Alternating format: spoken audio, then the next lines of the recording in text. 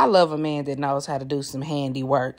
My husband was like, it's time to spruce up our room. And I agreed, most definitely, because this wall just had a TV on it. So he said, let's go ahead and make a little, I don't even know what you call it, but look at this. He did this by himself. Now, here I was messing with him because he was trying to sand, and I know his arms was hurting. He even gave me the side eye at one point because I was messing with him too much.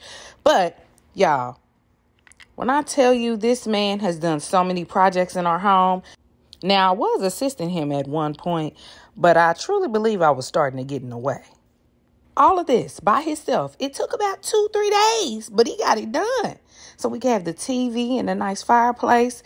This man plays no games. Look at this. Now, he's not a professional, so he's going to go back and tweak some things. But God, look at that. Gives our room a whole vibe. Don't mind the kids show. Our toddler was in the room.